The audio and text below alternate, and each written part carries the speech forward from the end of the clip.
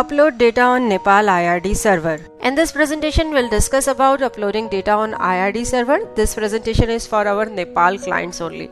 In Nepal, there is a requirement to upload data on IRD server for sales and sales return voucher. So Busy has provided this facility that as soon as you save a sale or sale return voucher, Busy will ask you to upload data on IRD server, and on clicking the yes button, you can upload the data on IRD server.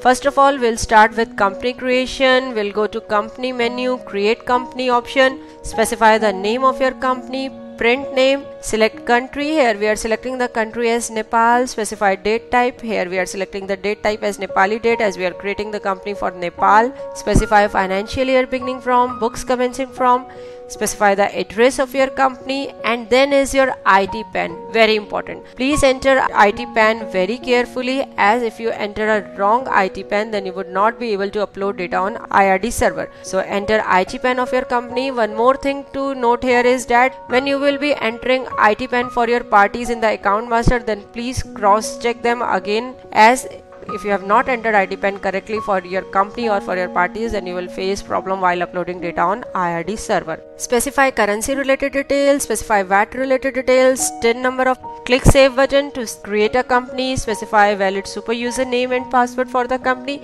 and on the screen you can see a features option window is appearing.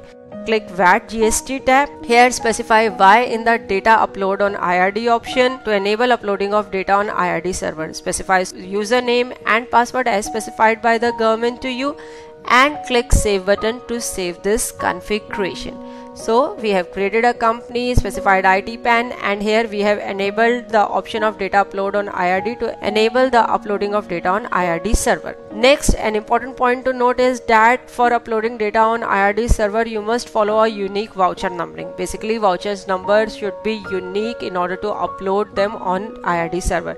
For this, we'll set the voucher numbering to automatic. We'll go to administration, configuration, vouchers configuration, select the sales option, series, required series, and click the voucher numbering button. Select the numbering type as automatic. Here we are embedding year in voucher numbering as prefix, and in suffix we are specifying our company name. So you can follow any other approach as per your requirement to set voucher numbering as unique. It is a must step. You must specify the voucher numbering to automatic and specify the criteria for making the vouchers number unique. Now we will come to our transactions part. We'll go to transactions, sales, add option, specify header related details of the voucher, party, material center, select item, specify bill sundry. Here we are applying VAT 13% bill sundry. Click save button to save the voucher. On saving the voucher, Busy has asked that do you want to upload data on IRD portal?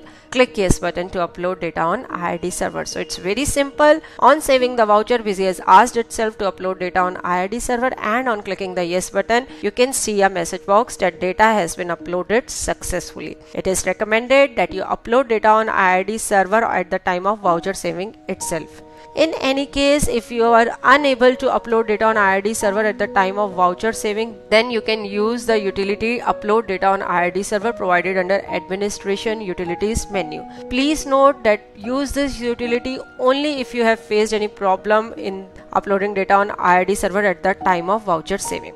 Select the voucher type, specify starting date, ending date, click the show list button, and select the required vouchers. Basically, Busy will show the vouchers which are not yet uploaded on IRD server, and click upload button to upload data on IRD server. Now we will come to our reporting part. We'll go to display, MIS reports, materialized view table. We are selecting sales option here, specify starting date, ending date, and you can see the report, that is details of various vouchers. Here one column is sync with IRD. It is showing yes, that means this voucher is uploaded on IRD server. One more column is there, is real time. If this column shows yes, then this means that this voucher has been uploaded on IRD server at the time of voucher saving itself. If the voucher is not uploaded on IRD server at the time of voucher saving, then this column will show the value as no. So this is our materialized view table report, and this is the complete process for uploading data on IRD server. Hope after going through this presentation, you would be able to easily upload data on IRD server.